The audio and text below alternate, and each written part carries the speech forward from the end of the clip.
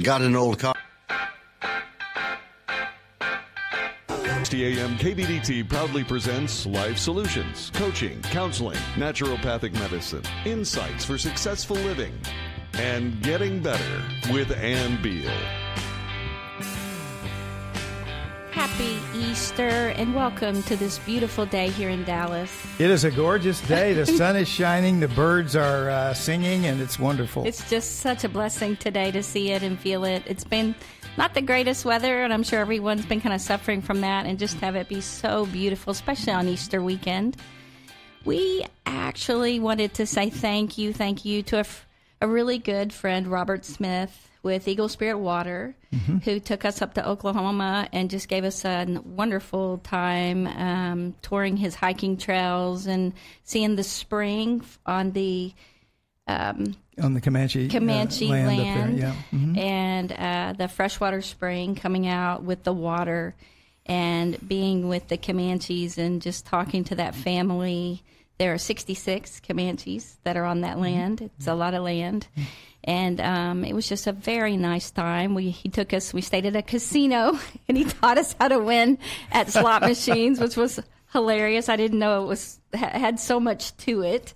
If you guys want to know, just email us. We'll teach you everything that he taught us. We could do it in like 30 minutes, right? We don't know what we're doing. That's not a part of our world. It was fun, though, so we just want to say thank you. And if you heard Dr. Wallach's Let's Play Doctor show before this show today, we just want to let you know that we love him. We work with him. He is actually coming in town. If you don't know who he is, he's a naturopathic doctor nominated for the Nobel Prize in Medicine. He's also a vet. He is a world-renowned doctor that travels the world and speaks 320 days out of the year. He has his books in the Smithsonian, and it's just incredible with medicine. And so if you are not well and you would like to meet him, if you would like to hear him, he is going to be here May 5th through 10th, and he is going to be speaking, and I could even set up some one-on-ones with you for help. So just give us a call, and we will set that up. So you can call here, 214-810-8755, or you can actually call my cell, 817-501-1638, and we will get you set up. So, but to make it an appropriate time for Easter, we wanted to talk to you, but there's no better story for Easter. You hear so many things that you're going to be hearing on the radio and on TV, celebrating Easter and remembering Easter. But I have a passion for Paul Harvey. Paul Harvey was just a wonderful broadcaster. And if you know who he is and you've heard his story when he's talking about Jesus, we are going to play that to start off today so you can hear him. It is the sweetest thing. So it starts with a story about a Boston preacher named S.D. Gordon. Dr. Gordon placed a beat-up, bent, rusted old bird cage beside his pulpit and told the story about that bird cage. He said an unkempt, unwashed little lad about age 10 was coming up the alley swinging this old caved-in bird cage with several tiny birds shivering on the floor of it. The compassionate Dr. Gordon asked where did the boy get the birds. The lad said he had trapped them. What was he going to do with them? The preacher asked. The boy said, I'm going to play with them, have fun with them. they told me you can't hear it, so we are going to start it again so you can hear it better. Can you turn it up? Thank you, because I want everyone to hear it. Okay, it's up. So here we go.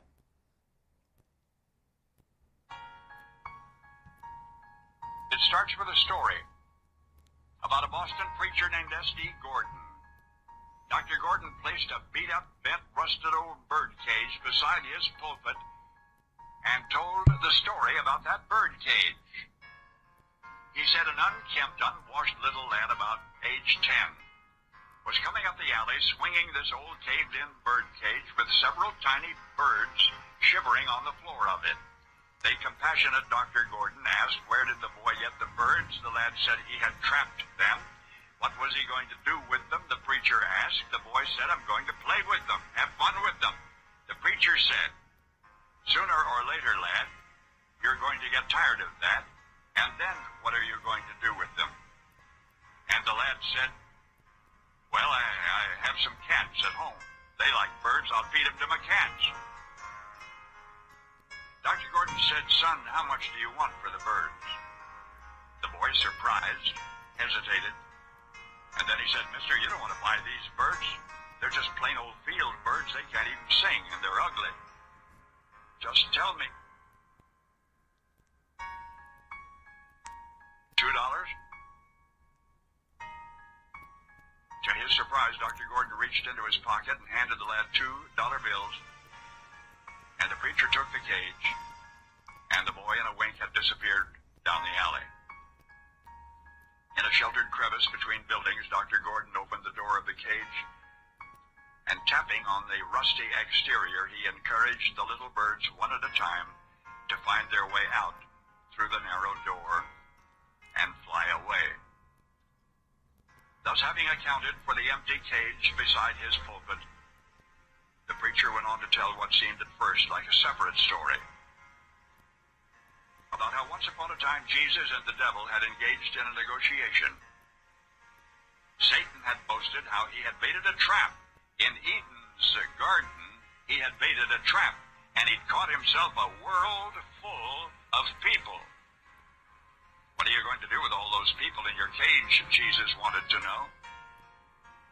The devil said, I'm going to play with them, tease them, make them marry and divorce and fight and kill one another. I'm going to teach them to throw bombs at each other. I'm going to have fun with them. And Jesus had said you can't have fun with them forever. When you get tired of playing, then what are you going to do with them? And Satan had said, damn them, they're no good anyway. Damn them, kill them. Jesus said, how much do you want for them? Satan said, you can't be serious. If I sell them to you, they'll just spit on you. They'll hate you. They'll hit you and hammer nails into you. They're no good. Jesus said, how much? Satan said, all of your tears and all of your blood. That is the price. And Jesus took the cage and paid the price and opened the door.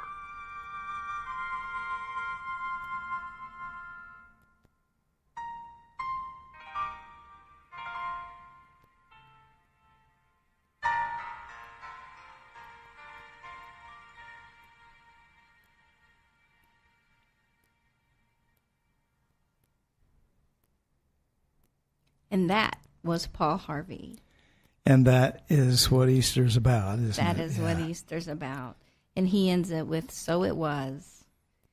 And when you think about that, we are on Saturday coming up to Easter, and you think about what Jesus did for us to set us free.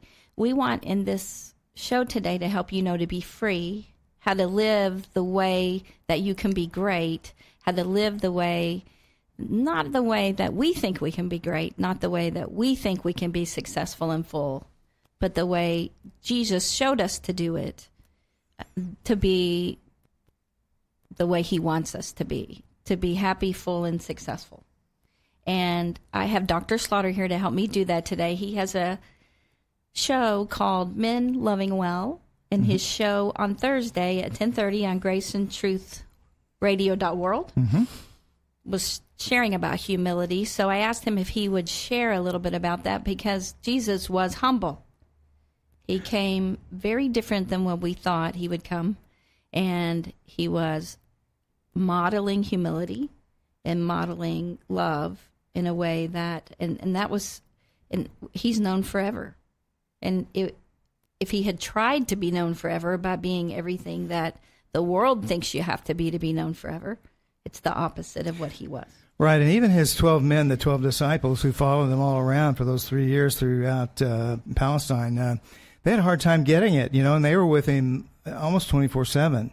And there's a great story that represents the fact about what we're talking today. And I think that, as you know, the focus of my show was on humility. And my conviction is that every great person, whether they're a man, woman, or child throughout history, have been characterized by humility, not by self-aggrandizement, not by putting themselves first, not by putting themselves up and above everyone else, but that seems to be a quality that stretches across the boards for people that we would consider great. I mean, truly great. I'm not talking about evil people. I'm talking about righteous people who we'd say are great people.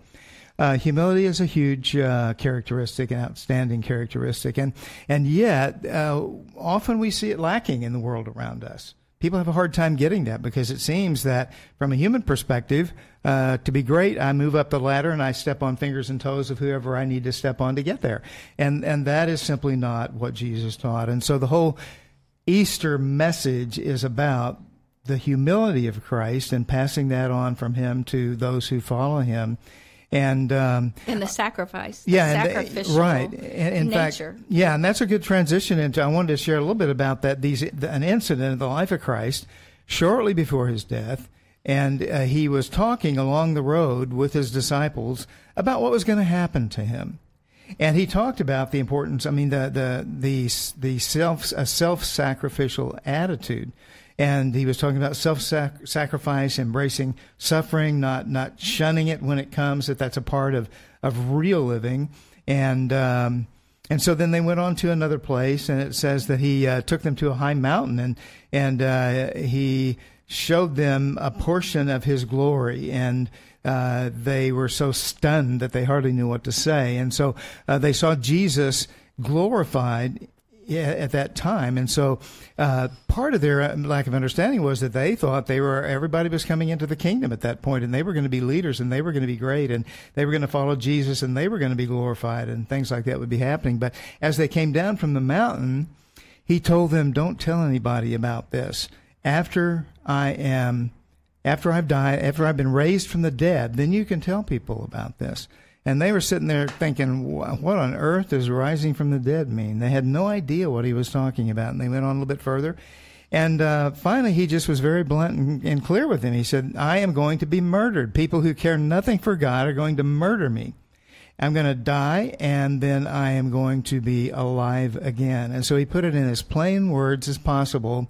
And they still had a hard time getting it, because just after that, James and John, two of his disciples, came up to him secretly. They were sneaking behind the backs of their brothers, the other disciples, and they were asking him to make one of them sit at his right in the kingdom and the other one sit at his left in the kingdom. They wanted to be great. They wanted to have the best seats in the house. They wanted to be looked up to. They wanted to be seen as great men. And of course, at that time, kings did that. They had the most important people sitting on the right and the left of them, or next to them. Right. They would be like vice regents in Jesus' kingdom when he came. And they hadn't seen people being raised from the dead yet, right? In the timeline. Had they seen that yet? They hadn't seen Lazarus. That was the most important event like that in the life of Christ, and they would see that and coming up. Centurions, the daughter who died, they hadn't seen that yet either. And so what they were, the thing is, their request to sit at his right and left was in the face of what Jesus had been saying.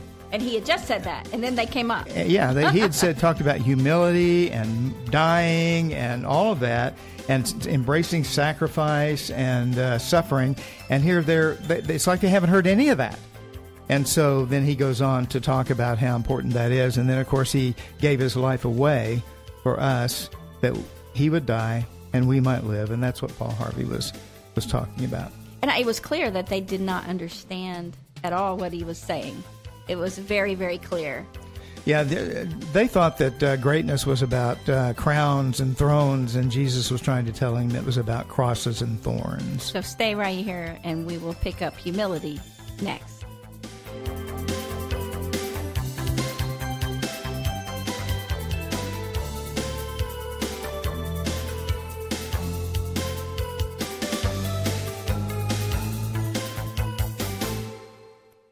Life Solutions Coaching and Counseling in Hazlet, Texas is a full-service wellness clinic providing individual, group, and family counseling, one-on-one coaching for life and wellness, and naturopathic treatments of medical massage therapy combined with essential oils to ensure you reach your health and wellness goals. Sessions are available in person or by phone. Get started on your new life today. Just call 817-232-1363 or go to LifeSolutionsCoachingandCounseling.com or email them at lifesolutionscc@yahoo.com.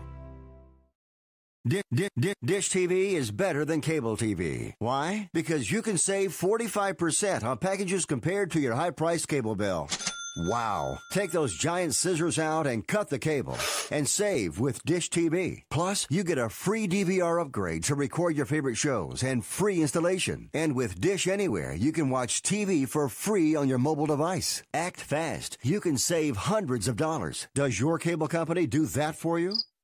I don't think so. Get all the best TV programming at your fingertips at a fraction of the price of cable TV. So say adios, arrivederci, goodbye to the high cable bill and save up to 45% on Dish TV packages today. These are limited time offers and can change at any time. Call fast. 800-610-5739. 800-610-5739. 800-610-5739. That's 800-610-5739. 5739. Attention radio advertising sales professionals. I'm John David Wells, General Manager of 1160 AM KBDT. We're looking for account executives with a specific set of skills. Number one, you have to be infuriated with the corporate radio sales flim-flam game, especially the one that screws around with your earnings. Number two, you must yearn for a stable opportunity to place advertising on an amazing radio station while earning the highest commission rate ever on collected earnings in DFW radio. Number three, you must be willing to work harder than you ever have, make more money than you ever have, and have more fun in radio than you ever thought possible. Call me right now, 214-628-3111. I only have 4 seats available. Work as you see fit, hit your sales goals, represent the next number 1 AM radio station in Dallas-Fort Worth. 214-628-3111. No, I'm not kidding. 4 seats only. 20% commission on collections. 214-628-3111. See you at our next sales meeting. If you own your own home, you're living the American dream. But what do you do when your appliances and home systems fail? When it's 90 degrees and your AC isn't working? Don't get caught without an Amazon home warranty. Call 800-413-AMAZON. Imagine having a warranty plan that takes away the anxiety of a sudden failure of your home's major systems, like your air conditioning, water heater, plumbing, and electrical system. Amazon Home Warranty is A+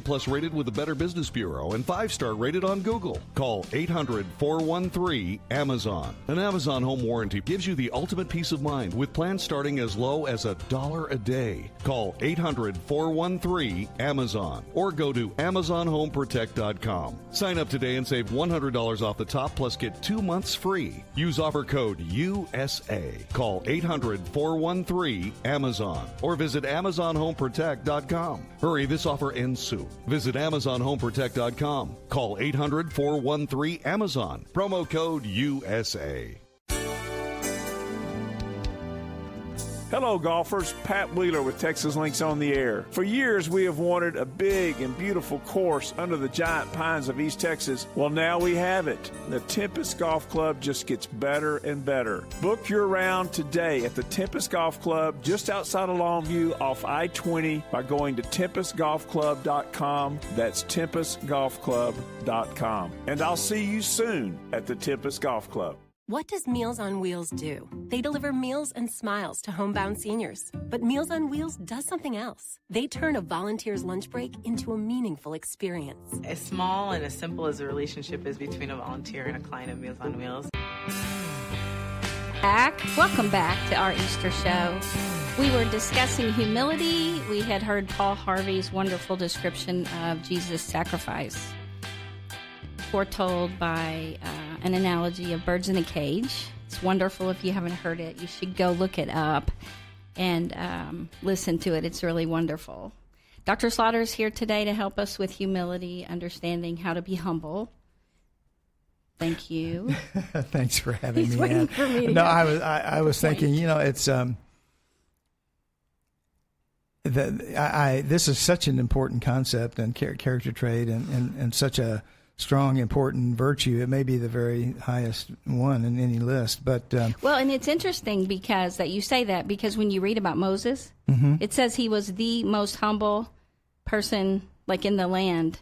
Like of all people in the world at that time, he was the most humble. And I'm thinking, how is that possible? Yeah, you do wonder, how is that possible? So humility, more than anything, is one of the best virtues. Let me just say, too, that when we talk about virtues like that, it's not to say that we always show these virtues. I mean, we're striving always, every day, to maintain a degree of excellence when it comes to what we live and what we say, how we say it. I mean, you know, we want to be virtuous people. We want to be humble people.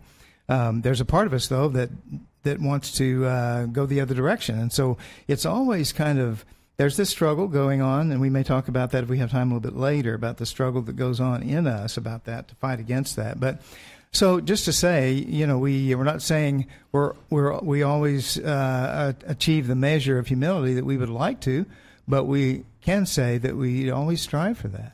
Well, and you want to strive for that, and that's what the life coaching track that we take people on is, to help them get rid of sabotage and help them be able to have those virtues that they would like to have, be able to display them more. And I think there's a part of everyone that they hate, and they want to get rid of that side of them, and that's what we help you do. Right. You asked me to consider reading this passage from Mark 10, about that incident I talked about, James and John, and coming up and asking for the seats of glory. And so here it is, from Mark chapter 10, James and John, Zebedee's sons, came up to him.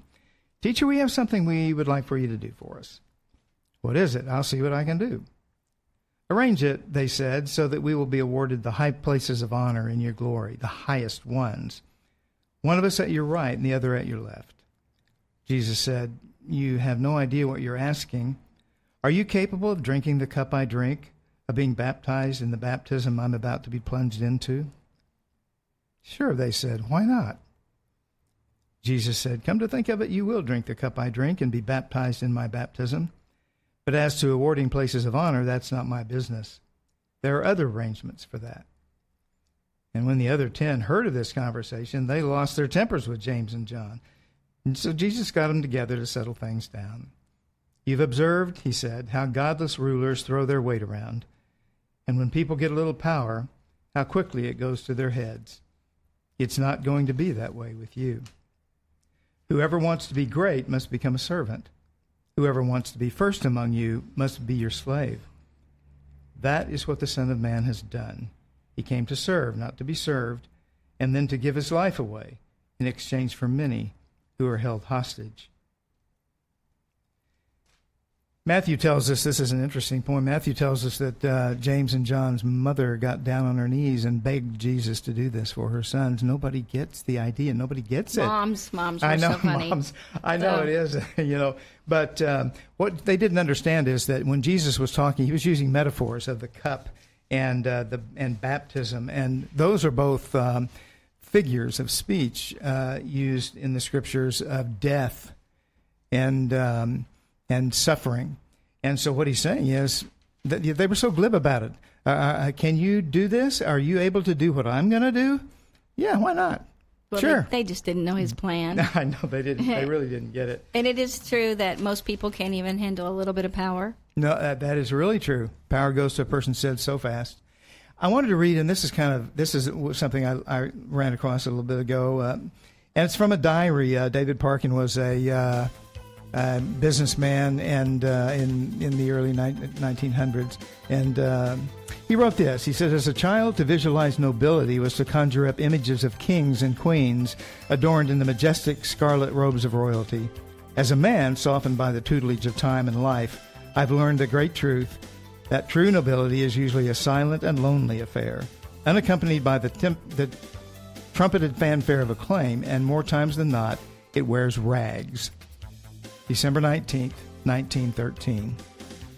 So when we come back, we're going to go through how to remove sabotaging behaviors that you don't like to help you have more humility and all the wonderful virtues that you really crave to have. So stay right here. When we come back, we will teach you how to do that.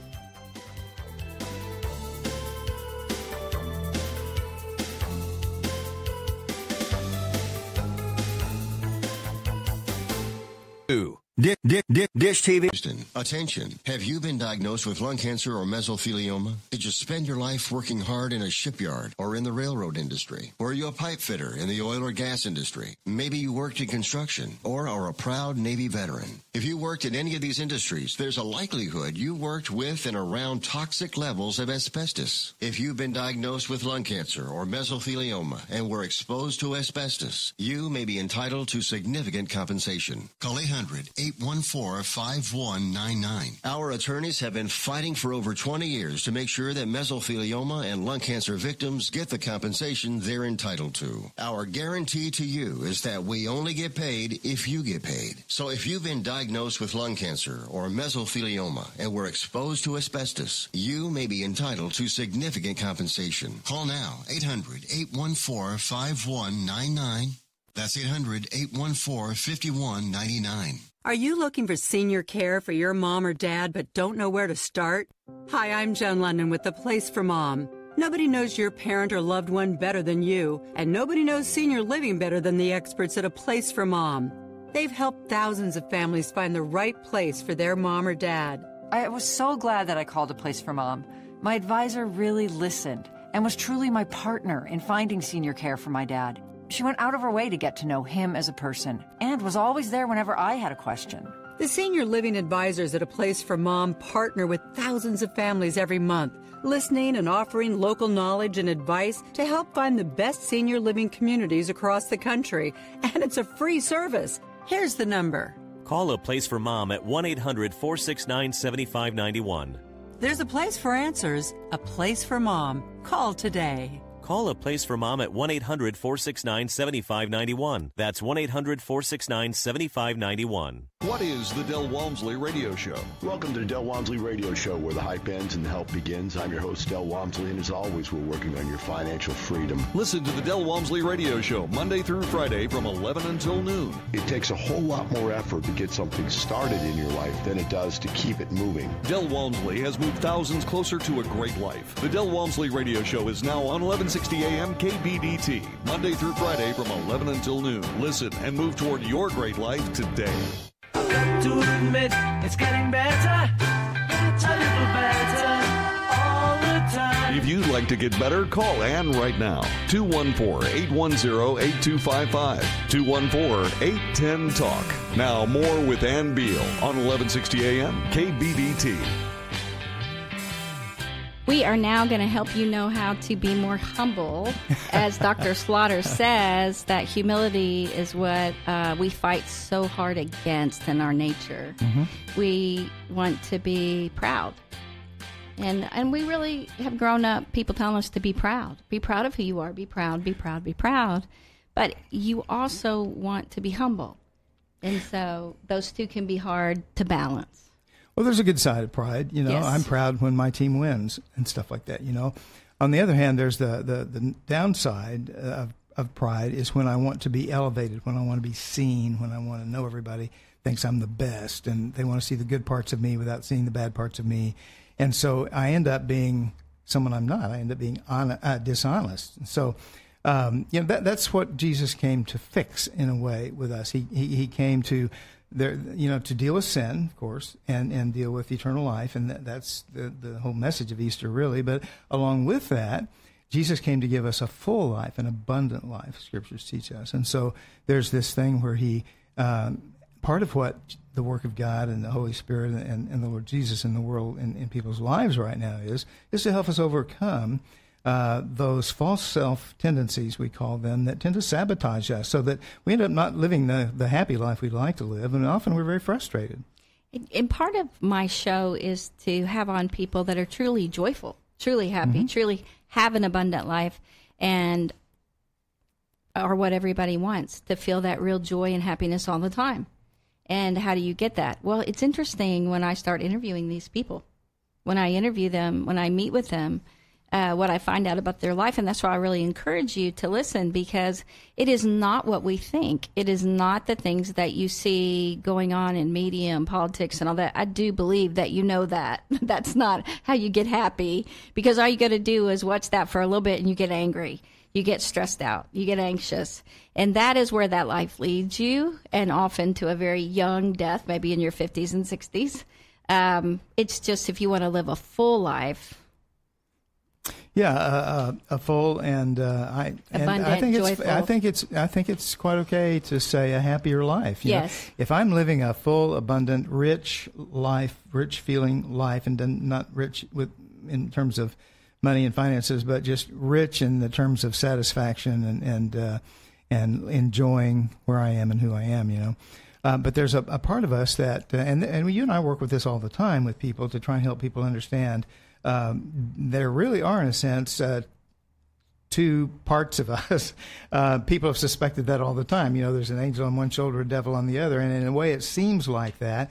But there's a part of us that it really tries to protect us from harm, and it comes from early on in our development, our human development, and it forms our personality. And so what ends up happening is that there's a part of us, it's kind of it seems like kind of a negative part, and it uses certain characteristics to try and protect us, but it ends up sinking our ship in a way. It sabotages us. Those are some things that Freud labeled defense mechanisms and things like that. Right. Right. And gosh, I wish we had time to go into that. Freud coined the term ego. Okay, ego is a Greek word that means I. Yeah. Okay, and so the ego is the I, the letter I, and so I promote myself, and my ego promotes itself. Yes. It wants to be seen, it wants to be heard, it wants to be the best, it wants to be on top, and so.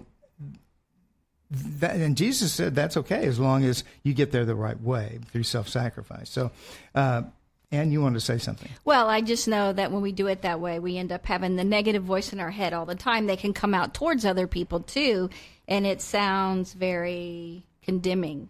It is condemning, and so I thought we might just go through those. Just check off some of the characteristics of that false self voice. Mm-hmm. And we all have self-talk in our heads all the time. We're always having messages run through our head. But the negative self-talk is the false self. We call it the false self. Some people call it the flesh. I mean, there's some people call it the child. I mean, there's just so many different names for it. But you know it because it's negative. Right. And things like the false self is condemning. The false self is negative. The false self is demanding. The false self is deceiving. It deceives us. We're deceived by our false selves. The false self is relentless. It won't let up on us. It drives us. It's critical. It's punishing. It's afraid. It's ashamed. It's self-focused. It's unaware. It's driven by the past. So many things. I mean, we could go on and on, but these are some of the main ones, you know, that we deal with all the time and try to help people with. And so, you know, whenever those things show up on our radar, personally, internally, and all that, when we feel bad, when we feel we're condemning ourselves, when we feel negative, when we feel attacked by that negative person on the inside, when we're reminded of all of our faults and we're kept from thinking about all of our the virtues that we have, that's our false self-talk, and it sabotages us.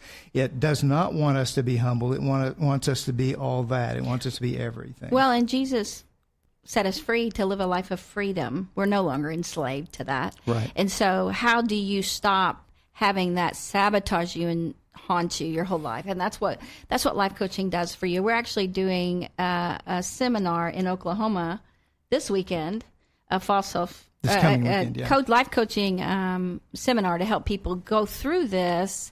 Up in OU and OSU are giving CEUs for it, so we have that. We can always do that. But what we want you to do instead is to live free and the voice of the true self, which is the joyful, happy, successful person that you feel free. Its voice is imaginative, positive, loving, creative. It's original. It's confident. Confident, not arrogant. It's confident. Right. It's truly confident. And confident people don't have to tell you how great they are. They just know that they are. They don't have to share it. They don't have to defend. They don't have to do any of that. They're fine with you being who you are because they know who they are and they're confident about it. They're honest. They're open. They're unaffected by your negative stuff. They're really unaffected in a lot of ways so that they can still be and on track to everything they want to be and they don't get off track. They focus on strengths, not weaknesses. They're in the present, not in the past or in the future. They're emotionally aware, and they are the best version of themselves, and that's what we want for you. Yeah, absolutely. And that seems like almost a cliche now. It's almost overused. The best version of yourself. Yeah. But in a way, it really is true, because that's what the true self is. And so what we've just done is contrast for you the differences in the way the false self part of you works and the way that the true self part of you works. So we use those terms, false self, true self, and what we want to do is to live in the true self. We live out of the true self. And the true self is really who you are. The true self is all your dreams and passions, what you know about yourself, everything logically and rationally that you know about yourself. And it's always hopeful, and it's not the negative. It's not negative at all. So anytime you hear the negative inside about yourself or thinking about others, then you know that's the false self. Mm-hmm. And that is the child, that's the brain that was there when you were first born, before the rest of the brain grew around, made it very logical and rational based on your age and all the knowledge about you. And so you can learn to live in the adult brain, the true self. And when you hear those negative things, to not really act on them or react to them and not have them trigger you. And when I say trigger, if you've ever seen someone have road rage and you're in the car with them, somebody pulls in front of them and they just turn into this other person and you're like, oh my gosh, let me out of the car. Oh my gosh, who is this person? That's what we're talking about. And that's an extreme version, but you can see people that get triggered into anger, triggered into sadness, triggered, and they say things. Usually they say things that you don't like. It's a part of a person that you don't like. It's a part of you that you don't like. Right. And so, and everybody has triggers. Mm-hmm. But the very first step, it seems to me, when it comes to thinking about the false self, true self, those kinds of things, is awareness, wouldn't you say? I mean, awareness, we yes. have to be aware that this is true, that this is a part of our humanness, that all people are like this, and that I have a false self inside me. I have a true self inside me who's the real me, and I don't want to put down the real me. I want to put down the false me, the one that's not really me, that tries to act out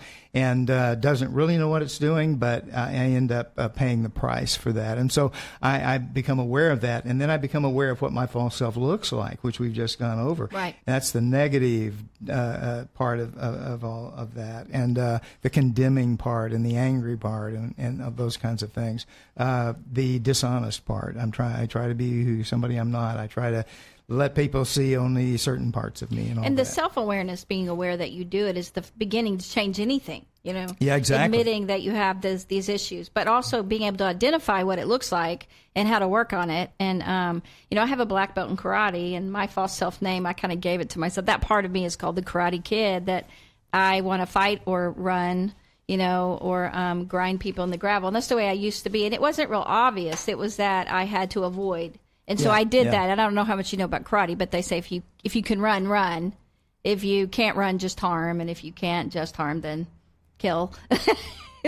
So anyway, it's kind of funny. And so getting rid of that part of you, mainly not letting it lead you anymore, to be able to be in the driver's seat of your life, to achieve what you want, is to be aware and not to let these negative statements that came in from your parents. And, you were a kid. They couldn't be logical and rational with you. They had to tell you, and lots of times it came out negative. That brain just takes it in and repeats it to you. It tries to keep you humble that way. But a lot of people can make them fearful, shameful, angry, and so it doesn't always keep you humble. It just makes you feel bad about yourself. There are some people that are motivated by that, but we really want you to be able to feel the joy and get rid of those false self triggers that trigger you into that.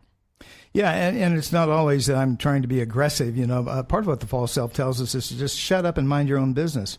The keep a low profile, fly under the radar. Nobody will notice you, and it'll be okay. That is not true. Right. That is unhealthy. That is a false self view of the world. Another one says, don't start anything because you'll never finish. If you start, you'll never get it right. So just why start? Okay, and so that's a false self view as well. And so I guess when we need to begin recognizing when those negative false self voices come out, that what's going on, and we want to push back against those. And so that's part of what we try to help people see. When I see those characteristics that are negative and I see them, I need to be aware of those. Then I push back and I try to move in a different direction, which would be along the lines of the true self characteristics. So we have a caller. David Cook is on the phone. Are you there, David? Yes, I am, Ann. Hi. Right in the middle of grocery day at the church. Oh, my goodness.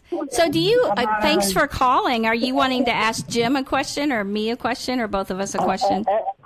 Actually, this question is from one of my parishioners, and I told him if anybody knows an answer to this, it would be Jim. Well, I don't know about that. Don't put me up there, dude. Well, I'm going to give the phone to Billy Hooper, one of my parishioners. Hi, Billy. Let him ask you the question. Great. Okay. Thanks, David. Billy, are you on? Hey. Yes, sir. I am. Welcome. How are you today? I'm good. How are you doing? Doing fantastic. Helping a lot of people out up here. All right. I need to give a disclaimer before you ask your question, and that is that I don't know everything there is to know. So, but what's on your mind? What can I do to help? Well, when Jesus said, Eloi, Eloi, lama sabachthani, what did he mean by forsaken? That's a great question. It's a very important question on Easter.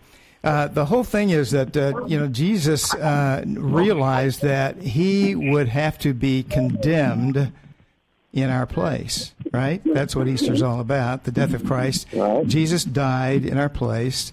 So when he said, Eli, Eli, lama sabachthani, that he's saying, my God, why have you forsaken me?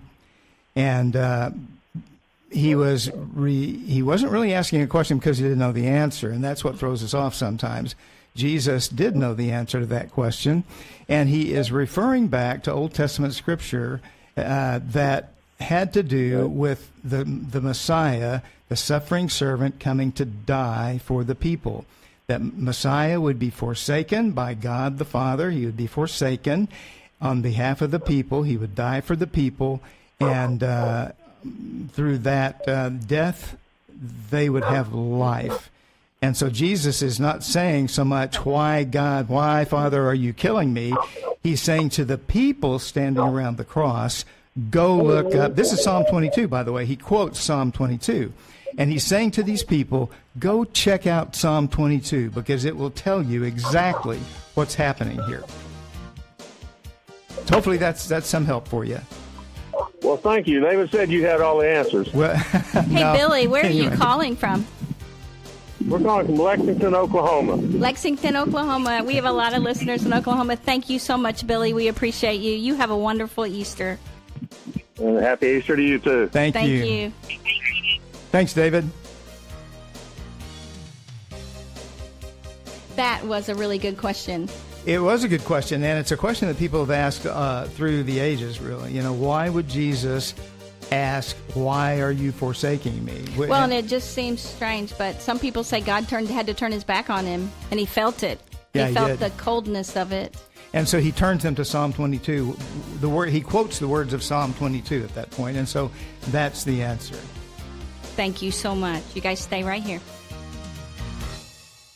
Life Solutions Coaching and Counseling in Hazlet, Texas is a full-service wellness clinic providing individual, group, and family counseling, one-on-one coaching for life and wellness, and naturopathic treatments of medical massage therapy combined with essential oils to ensure you reach your health and wellness goals. Sessions are available in person or by phone. Get started on your new life today. Just call 817-232-1363 or go to LifeSolutionsCoachingandCounseling.com or email them at LifeSolutionsCC@yahoo.com. If you're over the age of 50 and considering buying an annuity in the next 60 days, I have some important news for you. Don't buy an annuity until you understand the pros and cons of annuities. A free book to help you maximize your retirement income from television host and three-time author Josh Melberg has been released. This book reveals little-known truths about annuity strategies in simple-to-understand terms. Grab a pen right now because we are about to offer you this free book that unlocks the 5 little-known secrets we believe baby boomers and seniors should know before buying an annuity. Call 800-985-1813 now, and you'll receive a free copy of Josh Melberg's book, Next Gen Annuity Strategies Revealed. As a bonus, we'll also send you a copy of The #1 Mistakes Retirees Are Making with Their Investments Today, and a free DVD on how you can get up to 33% more income in retirement. Call 800-985-1813 now. Again, that's 800-985-1813.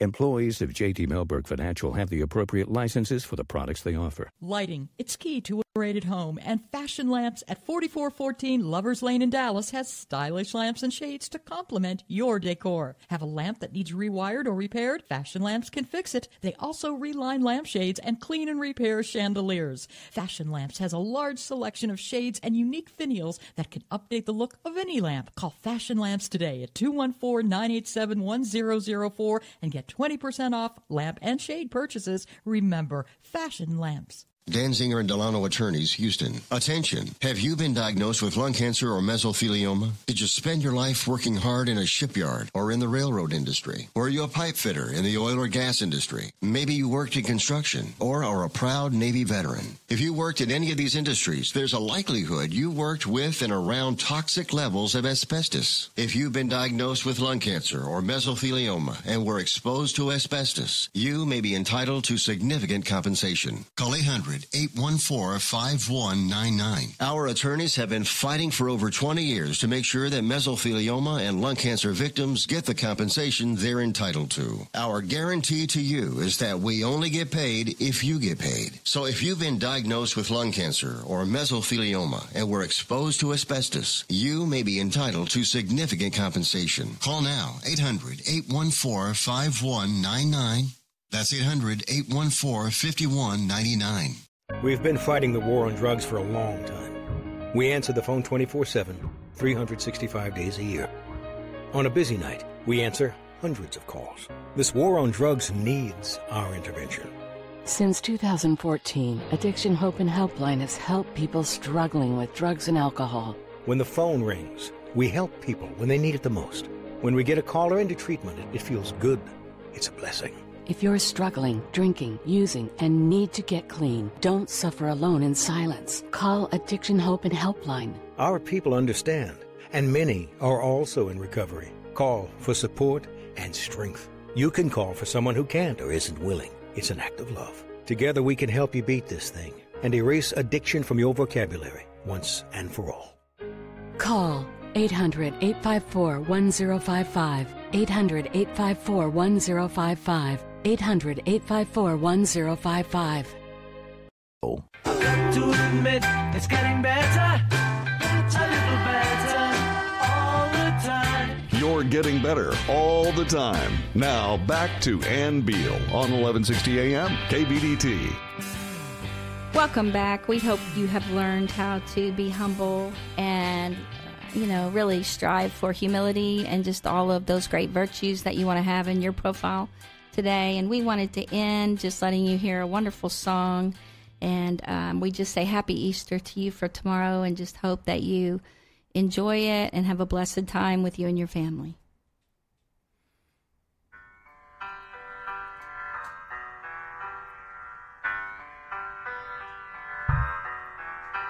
A crown of thorns placed on his head.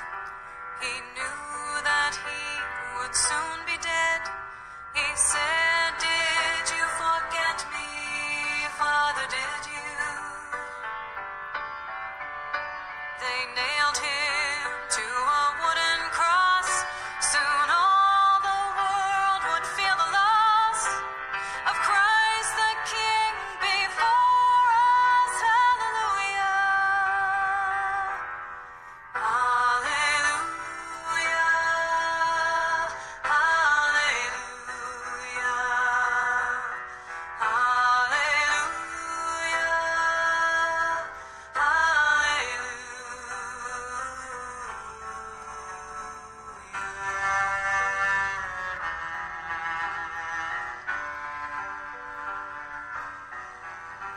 He hung his head and prepared to die, then lifted his face up to the sky, said, I am coming home now, Father, to you. A reed which held his final sip was gently lifted to his lips. He drank his last and gave his soul to glory. Hallelujah, hallelujah.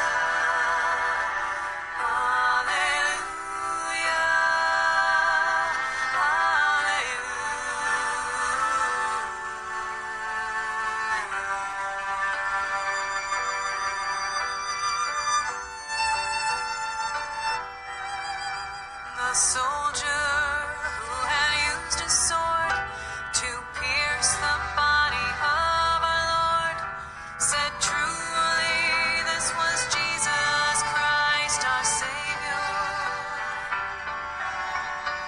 He looked with fear upon his sword, then turned to face his Christ and Lord, fell to his knees, crying, hallelujah,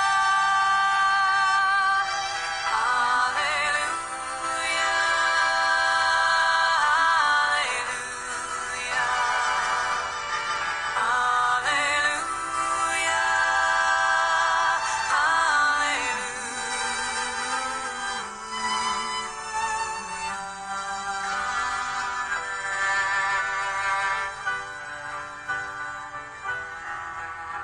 took from his head the thorny crown and wrapped him in a linen gown, then laid him down to rest inside the tomb. The holes in his hands, his feet, his side, now in our hearts we know he died to save us from ourselves.